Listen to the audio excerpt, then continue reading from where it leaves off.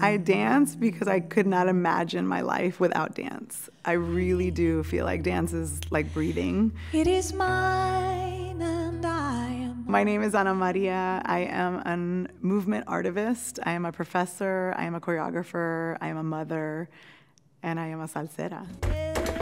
I do call myself an artivist, and what that means is someone who is engaged in both art, but also art as a mechanism for social change.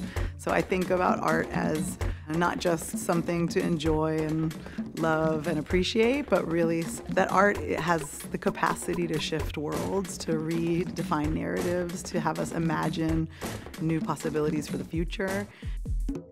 Honestly, I don't think I've had any more of a life-changing experience than being in a class with Ana Maria. She came with such a vibrant energy from wanting to build community, and that shift was so visible.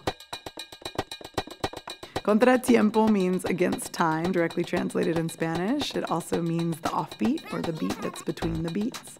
It is a company, it's a community, it's a family. I founded it in almost 2 decades ago. It grew out of my thesis work and now has really become a collective of artists that I create worlds with. Azúcar is the most recent work. One of the things that I was really interested in working with Azúcar was having a way to look back at our history, but also simultaneously imagine a new future moving forward, specifically thinking about colonization, thinking about the ways in which the sugar industry specifically has shown up in the ways in which the United States became a country, right? So Azúcar as a piece really is about ancestry, it's about looking back, it's about dealing with the messiness of where we come from and who we are as a people, and also powerfully moving forward as a people.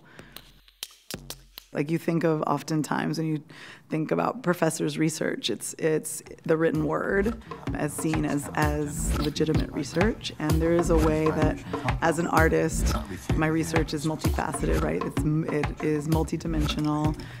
Some of it absolutely is connected to writing, but there's a huge part of it that is really connected to building community and embodied practice. It's not just about making art, but it's about how art can really transform the way that we work together and relate to one another.